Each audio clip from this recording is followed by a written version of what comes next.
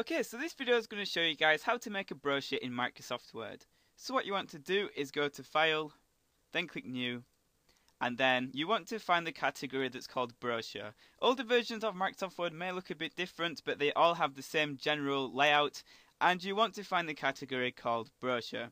For example, I could enter this brochure here, but I'm not too happy with it, so what I'm going to do is I'm going to search for brochures in the search bar.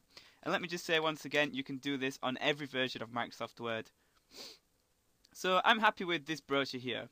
It looks very nice and simple, so I'm just going to insert it.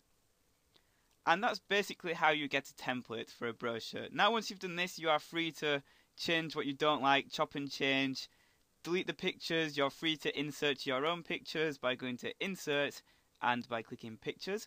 You can change everything about this. It's fully customizationable, so you can customize the brochure to your needs. I hope this quick video helped on how to make a brochure, and if you'd like to make a brochure from scratch on Microsoft Word, please click the link in the description and that will take you to the video explaining how to do that. So thank you for watching, and be sure to leave a like if it helped.